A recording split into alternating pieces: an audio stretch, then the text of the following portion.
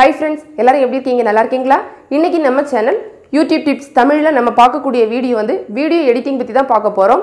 இன்னைக்கு மட்டும் இல்ல தொடர்ந்து இது ஒரு சீரிஸா நம்ம வந்து பார்க்கலாம். அதாவது Kinemaster ஆப் வந்து பயன்படுத்தி நம்ம வந்து வீடியோ வந்து எப்படி எடிட் பண்ணனும் அப்படிங்கறத பார்க்கலாம்.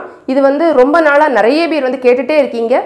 So A to Z video editing வந்து நம்ம பார்க்க போறோம். எல்லாம் ஒரே வீடியோல நம்ம பார்க்க மாட்டோம். இன்னைக்கு முதல்ல நம்ம பார்க்கக்கூடியது சாதாரணமா இருக்கக்கூடிய ஒரு வீடியோவை எப்படி வந்து நம்ம எடிட் பண்ணி நம்ம YouTubeக்கு அப்லோட் பண்ற ஒரு வீடியோவை ரெடி பண்றது அப்படிங்கறத பார்க்கலாம்.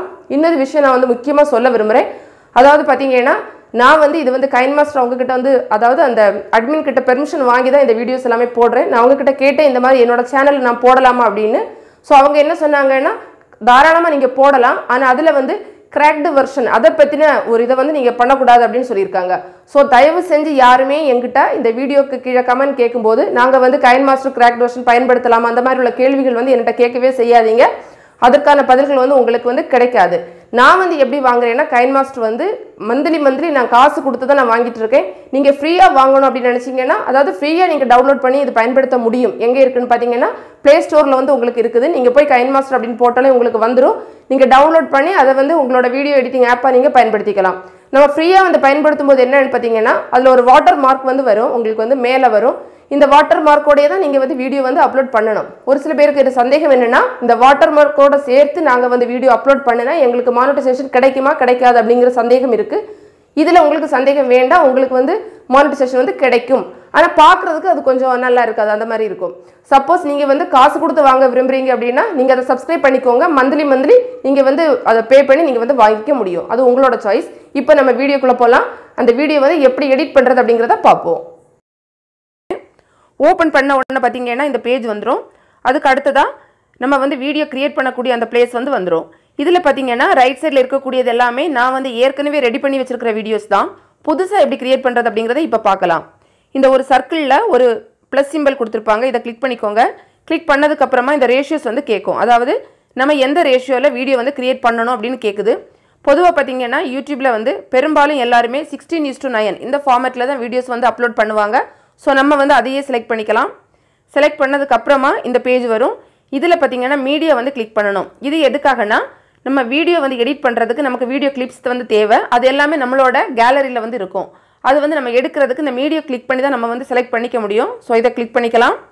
இப்போ பாத்தீங்கன்னா இதுல வந்து எல்லா ஃபோல்டரும் உங்களுக்கு வந்துரும்.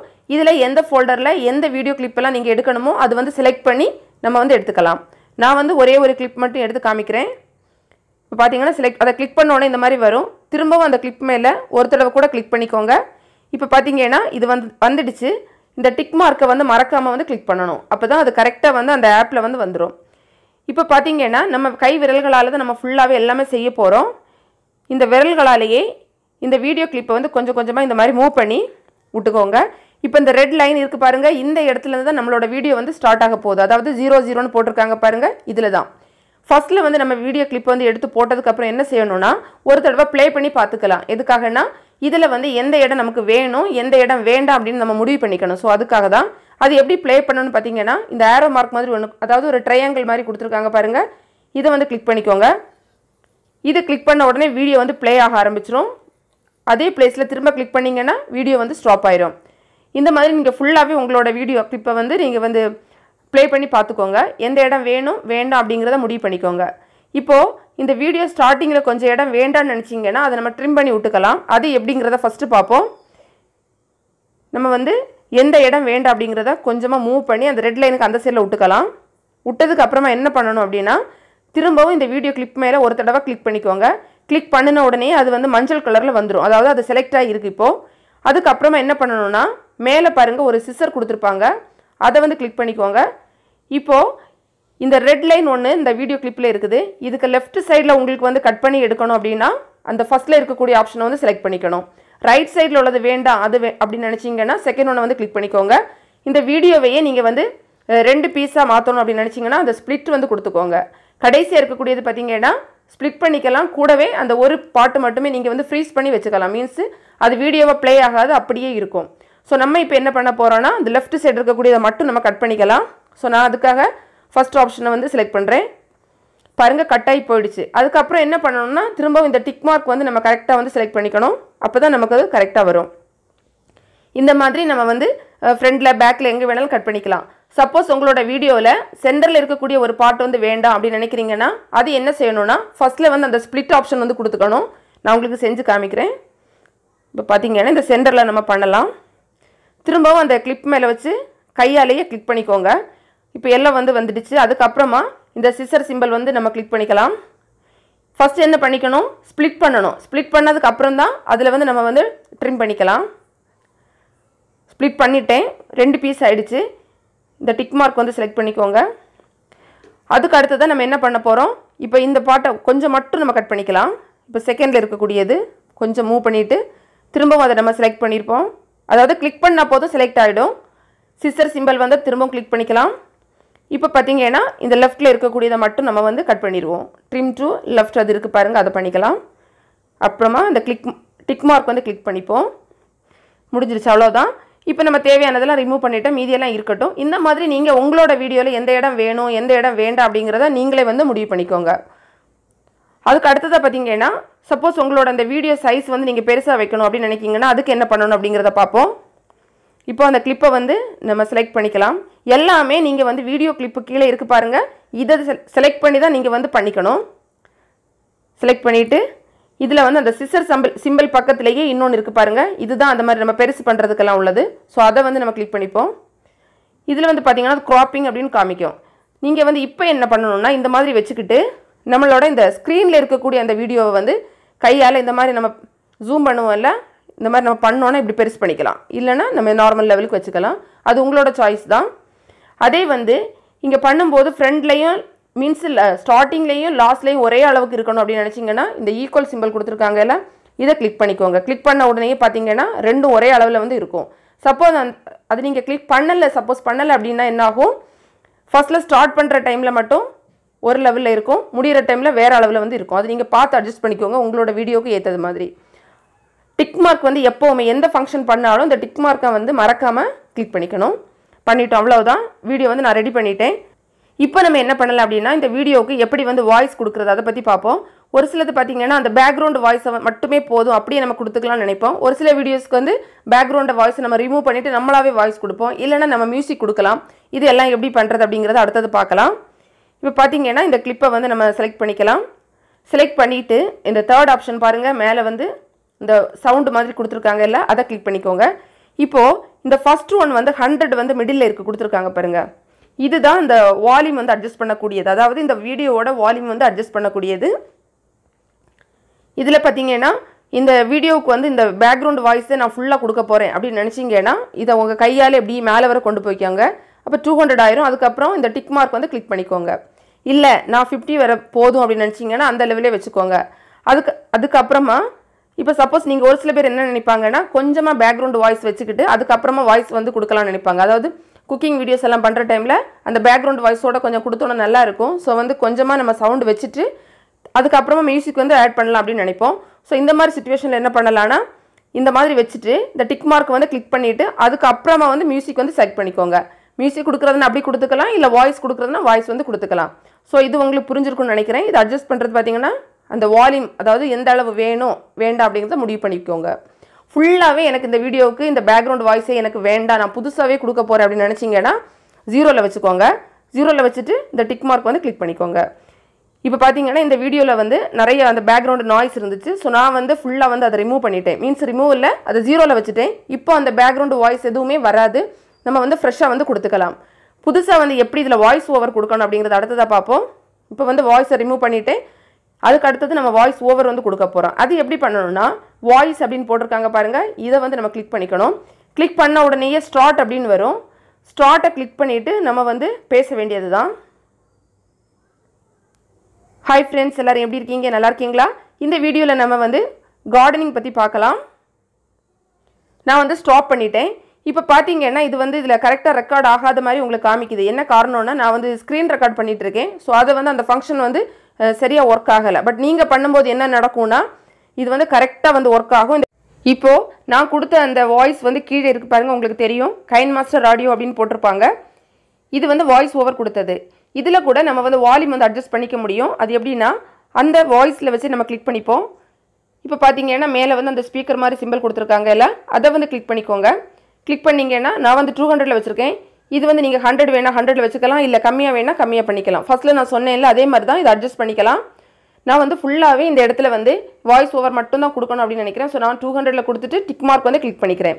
நீங்கள் விருப்பப்பட்டீங்கன்னா இந்த வாய்ஸ் ஓவர் கூடவே பேக்ரவுண்டு, அதுக்கு அந்த பேக்ரவுண்டில் ஏற்கனவே இருக்கக்கூடிய வாய்ஸ், அதுக்கப்புறமா மியூசிக், இந்த 3 சேர்த்தே நீங்கள் கொடுக்கலாம்.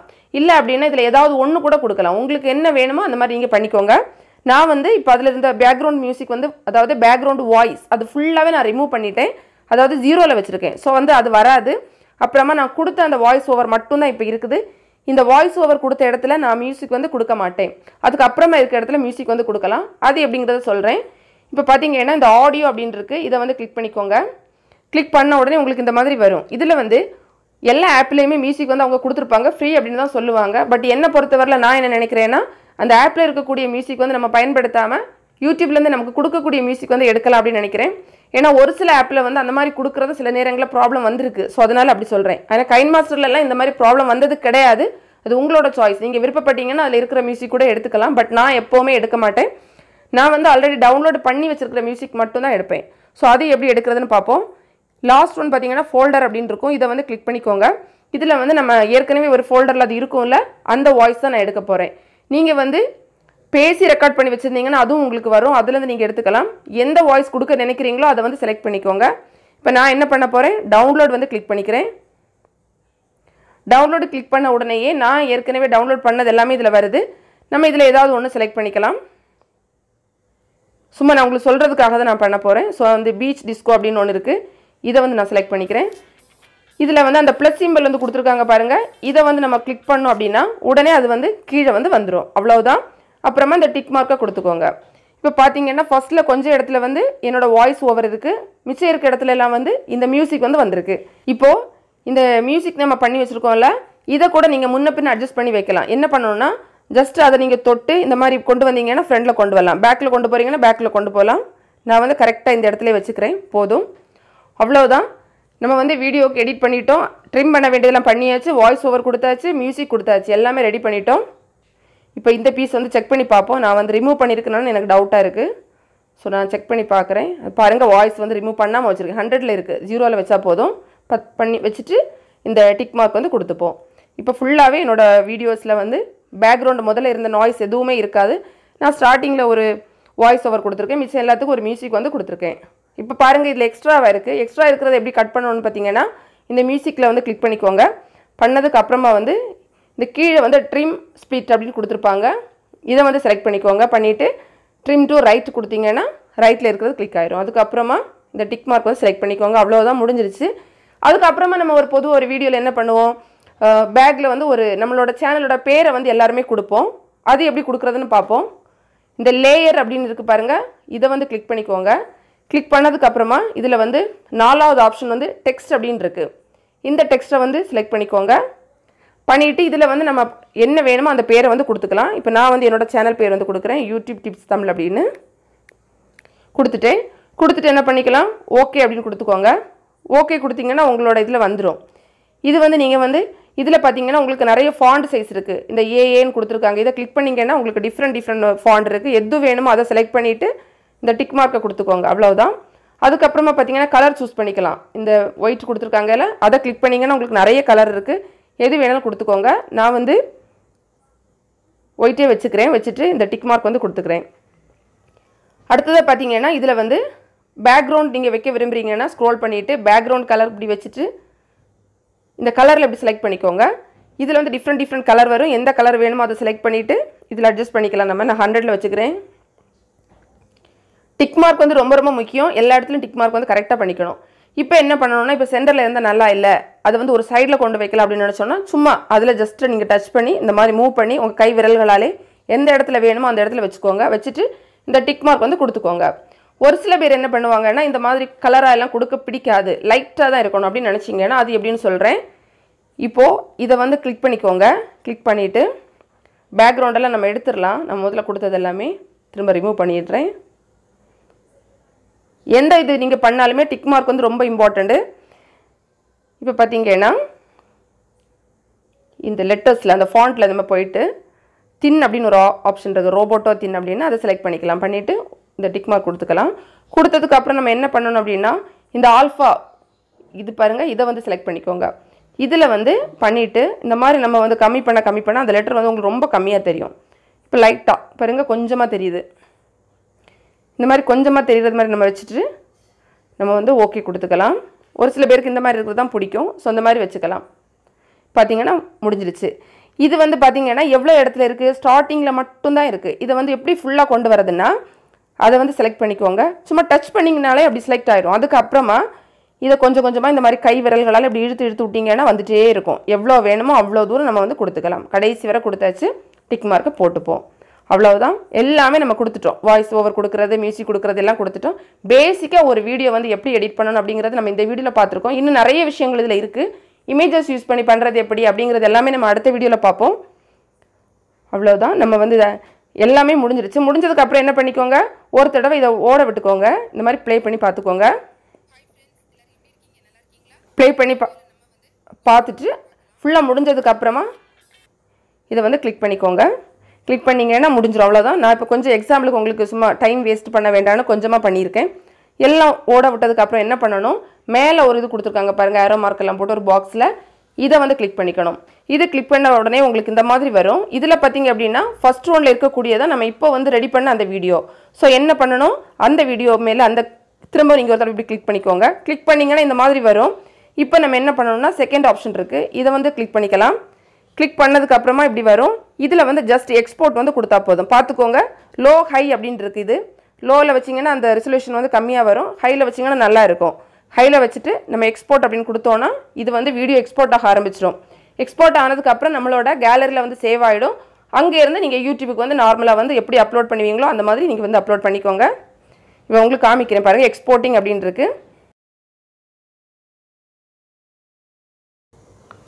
பார்த்தீங்களா, மேலே வந்துடுச்சு. இதுதான் நம்மளோட ஃபைல் வந்து எக்ஸ்போர்ட் ஆகிடுச்சு. அவ்வளோதான். இப்போது இதை க்ளோஸ் பண்ணிவிட்டு நம்ம வந்து கேலரியில் போய் பார்க்கலாம் எப்படி வந்திருக்குன்னு. இந்த எக்ஸ்போர்ட் அப்படின்னு இருக்கும், இதை வந்து கிளிக் பண்ணிக்கோங்க. கிளிக் பண்ணிங்க அப்படின்னா மேலே வந்துருக்கு பாருங்கள், கடைசியாக இருக்குது. இதுதான் நம்ம இப்போ வந்து ரெடி பண்ண வீடியோ. இந்த மாதிரி உங்களோட வீடியோ உங்களோட கேலரியில் எக்ஸ்போர்ட் அப்படிங்கிற ஒரு ஃபோல்டரில் வந்து வந்துடும். அதுக்கப்புறமா நீங்கள் வந்து யூடியூப்பில் வந்து அப்லோட் பண்ணிக்கோங்க. அவ்வளோதான்.